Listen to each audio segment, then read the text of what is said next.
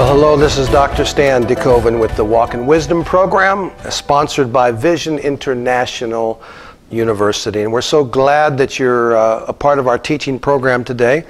Again, let me just review for you. The whole purpose behind Walk in Wisdom is based upon Colossians chapter 4, verse 5, which simply says that we're to learn to walk in wisdom both without and within. That doesn't mean without money. It means outside with the world. We need to be wise as serpents and gentle as doves, but also walk with wisdom with our fellow believers, to live life in a way that will bring glory to God, but also blessing to our brothers and sisters in Christ. So anyway, we just want to welcome you to the Walk in Wisdom program. We've been working on a series that we call Journey to Wholeness, and it's based upon well, a couple of things. Number one, it's based upon my own life journey. I mean, when I was first saved, I was told, and later when I was filled with the Spirit, I was told so clearly that, listen, once you have this experience, everything in life is great. Well, in some ways, life was great. It was wonderful. I was blessed. Heaven was my home. But in reality, I still had lots and lots of things that I struggled with in my personal life. I struggled to be the overcomer that the Bible says that we are in Him. But I learned that, there's a lot of reasons for that. The main which is that God never intended for the one event to be all there is. But His intention was very clear.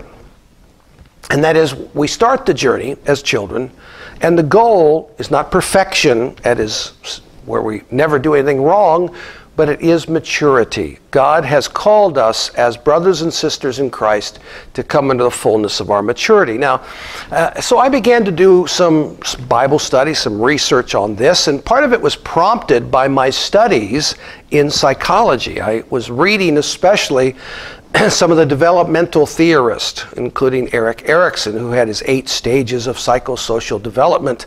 But as I began to look at that, and then later, or perhaps almost at the same time, read 1 John chapter 2, verses 12 through 14, I saw that, in the natural, there's developmental process over time, there's things that have to be learned, but also we see that in the spiritual. There's a developmental process, and there's lots of things that have to be learned for us to come into the fullness of our journey. In Ericksonian's way of looking at it, or psychology, it's coming into one's integrity as a person, into completeness. In the Bible, it uses similar terms: wholeness, sozo, completeness in God. And it's not an event, although it starts as an event, and in some ways, it is an event. In the sense of, once you're born again, you are fully a God person. But as a God person, He wants us to fulfill purpose in the kingdom of God, which is not in heaven, it's here now amongst our brothers and sisters and in the world in which we live. And so John was writing about that, the apostle whom Jesus loved according to his own confession, was simply stating that, some of you that I'm writing to are children. Some of you I'm writing to, you're young men. Some of you I'm writing to are fathers. And with the fathers, which we're going to talk about today, fathers, mothers, it's really mature believers. And in some ways, John has given a wink, wink, a nod, nod. You know what I'm talking about, because you've been through the journey yourself, and now you're in a position to help others in their journey to wholeness. Because all of life, from a Hebraic view, it's a continuous cycle where we go from glory to glory, change, transformation, until we see the Lord. So, we've talked about children. Now, we recognize that children have needs, and they're, kind of useless when they first come into the world.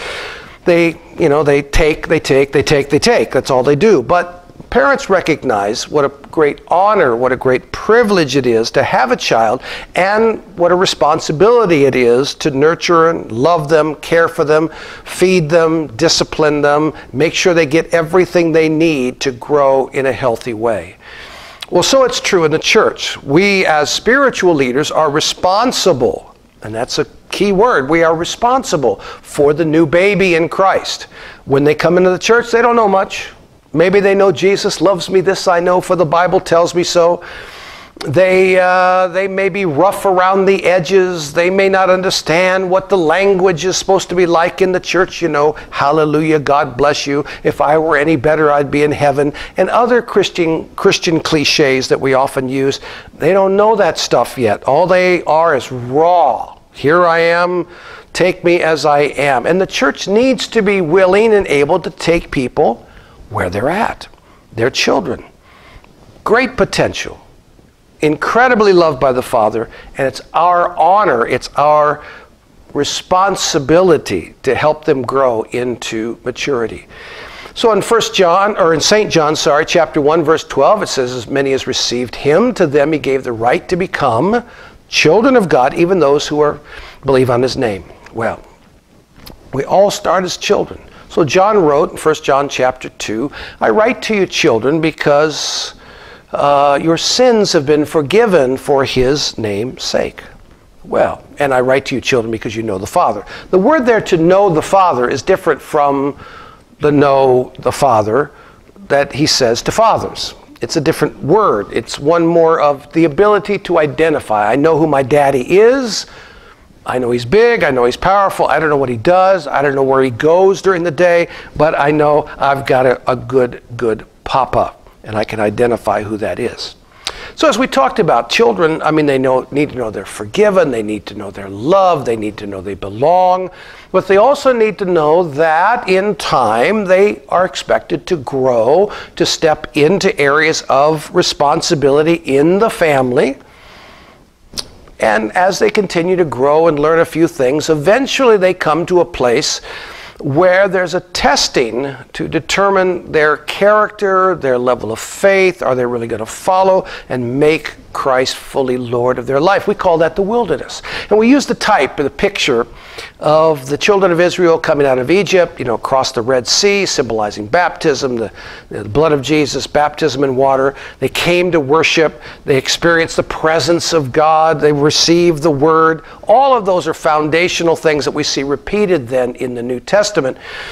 But the goal was to give them what they needed foundationally so they could make the journey, not a 40-year wandering around the same mountain over and over and over and never entering into the promises of God, but to be a 40-day trek where they, by faith, enter in and possess the possessions that God has for them. Obadiah verse 17, if you want to look that up. That's a great verse. Now, so we know that God wants us to live the overcoming life by being strong, having the Word in us, dealing with the twisted character. So we come into, again, we start with our identity, our intimacy with God. We come into our identity by dealing with our iniquity.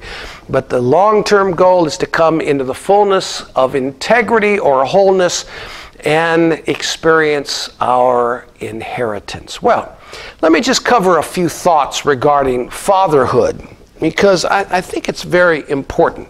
John again writes, he says, I want you to know him. Now, to know God, the Father, is to know Jesus, the Son. We all know that from Scripture. Jesus said, if you've seen me, you've seen the Father. If you know me, you know the Father. So if we want to know what the Father's like, we want to look at what Jesus is like. And what we have is the gospel stories about Jesus.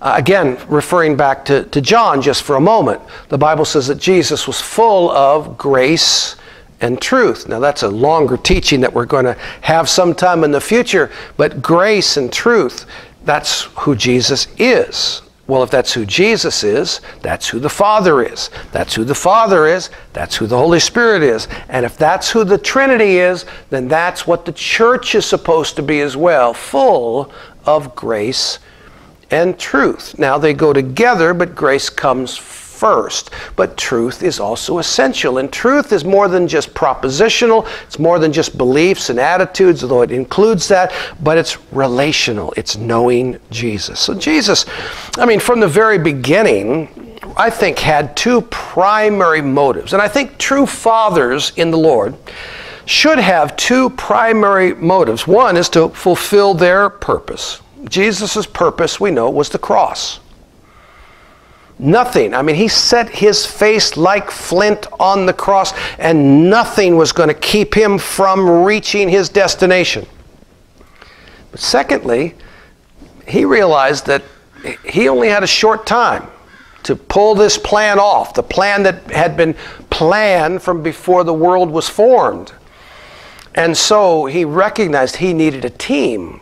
He needed others that would come alongside of him, that he could impart himself into, who would take the same message of the kingdom and expand it to the four corners of the world. And of course, that's what he did, his disciples. So as a father, as a spiritual leader, what should be our heart? Well, we better know who we are and what our specific calling and purpose and destiny is, and we should be hard after that. And make sure that nothing hinders us from reaching that goal, which is easier said than done. But secondly, we also have a responsibility for the next generation. So the father is the one that's able to take children and nurture them, help young men to become overcomers so that they can become fathers as well for the next generation. Now, the choosing of sons in the Lord and all that is talked about a lot nowadays, but really it's it's a difficult thing sometimes because, Paul, as far as we know, had only a few spiritual sons. Jesus had his 12, of which one turned out to be demon-possessed. And there was the 70 or 72, depends on which version you read. There was eventually the 120, the 500 that saw him before he ascended. So there he had some influence. And God really wants us to be people of influence as well. So one of the stories I love about, being a father is found in the book of Mark chapter 1. And I want to focus this because I believe that the heart of a father is ultimately a heart of compassion. The word compassion means ultimately love in action. And Jesus was love in action. That's what he was all about. Everywhere he went, he was doing good, healing all who were oppressed of the devil, for God was with him. And God will be with us as we go about doing good and healing those that are oppressed of the devil, working with the next generation. He'll do the same thing. But anyway, let me just tell you this story. I just love this story of the leper. Now, the story of the leper, and that's what he's identified as. We don't even know who this guy is. He doesn't have a name as far as we know. But this person who was diagnosed with leprosy was a man of great courage, and we'll get back to that in a moment. But prior to that, if you remember the story in Mark chapter 1, we see that Jesus, who's just starting out his ministry, he's already chosen a few people to follow him. He hadn't fully chosen them as the 12, but there were some following him, one of which was Peter and James, John. So the brothers, they're going to Peter's house, Peter's actually mother-in-law's house. And when they arrive, they find that the mother-in-law is sick. She's got a fever. The Bible says that Jesus laid hands on her, touched her, and she was healed. And immediately she got up and she made lunch for him, which tells me a very important principle, that most great miracles are very practical. It was lunchtime. The boys didn't know how to cook. They needed someone to take care of lunch. Therefore, we better heal her because it's lunchtime and we're hungry. But also one of the things we see is what a remarkable miracle this was, because the Bible says that the entire city, now in those days around that part of the world, a city might be only 300 to 500 people, but still that's a lot of folks coming into a house that was probably no more than 10 foot by 10 foot.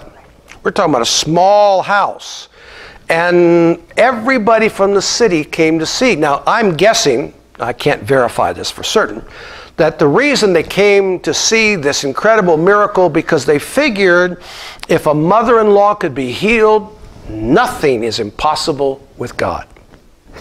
Sorry, I couldn't help that.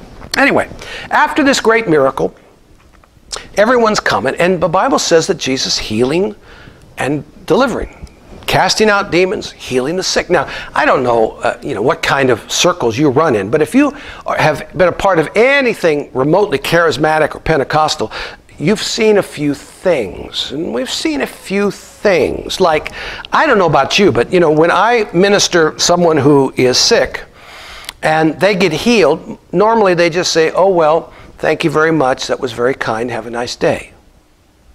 Okay, not really. They go, "Ah, can you look, I'm healed. Glory to God." They're loud. They're happy. Now, maybe some of you have even done some deliverance ministry. I mean, when I've prayed for people that are demonized, guess what? I mean, because I have such a powerful anointing, I tell them, "You cannot talk, be kind. When you come out, just get out and go away." And they go, "Okay, sorry to bother you. I'm leaving now." You think? Now, So if you could imagine in a maybe 10 by 10 or 20 by 20 size house, and you got people that are rejoicing and dancing and shouting and happy, and people that are demonized and yelling and screaming. I mean, this was the best show that had ever come to this city. And of course, the next day after all the ministry was done, the Bible simply says that Jesus snuck away. He went to a quiet place to pray. See, the priority of the Father, the priority of every spiritual father, is relationship with the Father. It's your prayer life. It's your intimacy with God. We never lose the need to develop and strengthen our intimacy in God. Jesus needed that divine connection. If he needed it, how much more do we? Of course, we see the problem with people, especially with men. I mean, the disciples, they went out to find Jesus, and they said, "Jesus, aren't you aware of all the people are looking for you?" And he said, "Well, that's nice, but that's not what we came out for." See, what the disciples were looking for was a repeat performance. I mean, wouldn't they look good if Jesus did it again? But see, Jesus' purpose was to eventually get to the cross, and in the meantime, he had some disciples he needed to train and equip, including the ones that were with him. And so rather than focusing his attention on what might have brought Jesus some fame and even fortune, he continued to move down the road under the direction of the Holy Spirit, under the direction of his Father. Now, we don't know much about this man called a leper, other than I think he was a man of courage. Now, what I mean by that is, in that day, leprosy was a horrifying disease. I mean, leprosy still exists, but there's medication for it now. But at the time, there was no cure, and there was a whole lot of things that you had to do in Israel if someone became a leper. Much of the book of Leviticus talks about that. Well, here this man, who would have been a member of the household of faith at one time, was diagnosed as having leprosy. I don't know how it happened. Perhaps one of his friends noticed some changes in his skin, notified the priest. The priest would have investigated. Indeed, he found the man was leprous, at which point he pronounced over him, "You are a leper. You are no longer a member of the household of faith. You must go to a leper colony. You're unclean." And most of the time, the family would go with him because there was no way for the family to live. And there they went together into a leper colony, where from that moment on, whenever they walked down the street, they'd have to cry out, "Unclean, unclean." And the assumption was that anyone that had leprosy because either of secret sin in their life or because God had cursed them. Well, I hope that as Christians we've come a long way from that kind of ridiculous way of thinking. Sin may be the cause of sickness and illness, but ultimately we live in a sin-sick world, and all we know is that when sickness comes, God's grace is greater and his power is greater to heal. Anyway, somehow this man, he was different than the rest of the lepers in the community in which he lived. Maybe he heard about this remarkable healing of a mother-in-law and decided, well, better than rotting away here in this stinking hole, I'll go and try and find Jesus. Now, he knew the risk. That's why I think he was a man of courage. He knew the risk. He knew that because Jesus being a rabbi, he could have easily picked up stones and had him stoned to death. But again, perhaps he thought better that than rotting away one piece at a time. And so this man of courage takes off and begins to move in the direction of Jesus. No doubt when he got closer, he would have been crying out, Jesus, Jesus, Jesus, because he didn't know what Jesus looked like. And eventually Jesus would have turned around and saw the man coming at him. We don't know what he looked like. He could have been pretty frightening to see, and no doubt the disciples got out of the way so that the man could get to Jesus. And I always find it a great thing when God's disciples get out of the way so people can get to Jesus. The man falls down before Jesus' feet, would have actually probably grabbed a hold of his ankles, looked up into his eyes, and said, if you are willing, you can make me clean. And Jesus said, I am willing. Are you kidding? I'd die for this. I'd die for this. He laid his hands on him, broke the law, healed him. And you know, you would think that Jesus would have taken this moment to say, wow, look at the power of God. Look how incredible this is. But his concern was not about himself or his disciples or his own ministry. Because immediately he tells them, listen, please do me a favor. I've got a really busy itinerary. I'm traveling to different towns. I'm already getting a little too popular. I don't want to get to the cross before it's time. So please do me a favor. Don't tell anybody. Could you imagine? I mean, I don't know about you, but I know a lot of people, if they had a remarkable miracle like that happen in their church or happen in TV or whatever, they would be, boy, they would want to pronounce it, look what the Lord has done. Yeah. But not Jesus, because he was more concerned about the man being restored in the kingdom of God than he was about his own reputation.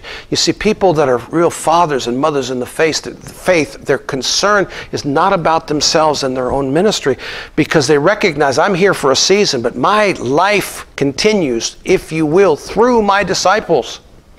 And so he tells the man, listen, do what Moses commanded. Go back to the priest, take an offering, and give glory to God. Now, I don't know how the man thought about that, what he felt about it. I can almost picture it, though, if you can think about it this way. Could you imagine he kind of comes and, you know, knocks on the priest's door, and he has an offering to give to him, and the priest opens the door and looks at him and says, can I help you? He says, remember me? No-nos, I'm back. What was Jesus interested in? Well, he wanted to make sure there was no bitterness in the man's heart. He wanted to make sure he was free, that he forgave. And part of the forgiveness is the giving of the offering necessary to show that, wait a minute, I was lost, but I'm found. I was blind, but I see. I was leprous, but I've been healed by the wonderful, marvelous grace of God. And he was restored back to the community. You see, what fathers are interested in is seeing that kind of restoration. Later, as Jesus began to raise up his apostolic company, and you see this in Mark chapter 3, the Bible says he went up into the mountain and prayed. And already there had been a large group of people following him because we're very impressed with his miracles. And maybe they'd had lunch and, you know, had some fish given to them and all of that. So that he had lots of people following him. But he recognized he couldn't build with a large group. And see, fathers recognize, I can't build with everybody. I have to be selective with who I'm going to partner with in life and in ministry. Remember, John said, I write to you children, young men, fathers. I write to you fathers because you know him. In other words, you know his purpose. You know his ways. You have, your identity is firm in him, and you have the same basic orientation that the Father has, which is the Great Commission motivated by the Great Commandment. The Great Commandment is love the Lord your God with your heart, soul, mind, and strength, and your neighbor as yourself. The neighbor, the Good Samaritan, all of that fits into that. Fathers, they look beyond leprosy. See, one of the keys with Jesus, with the leper, is that Jesus didn't see the leper the way everyone else did. The leper saw himself as a leper. Disciples saw him as a leper. His family saw him as a leper. The religious community saw him as a leper. But when Jesus saw him, he couldn't see a leper. All he saw was a man created in the image of God and deserving of the grace of God. A father has a perspective of now and eternity. And so Jesus, looking for his disciples, he recognized that the most important thing for them was to be truly chosen. So he goes up and prays to the Father.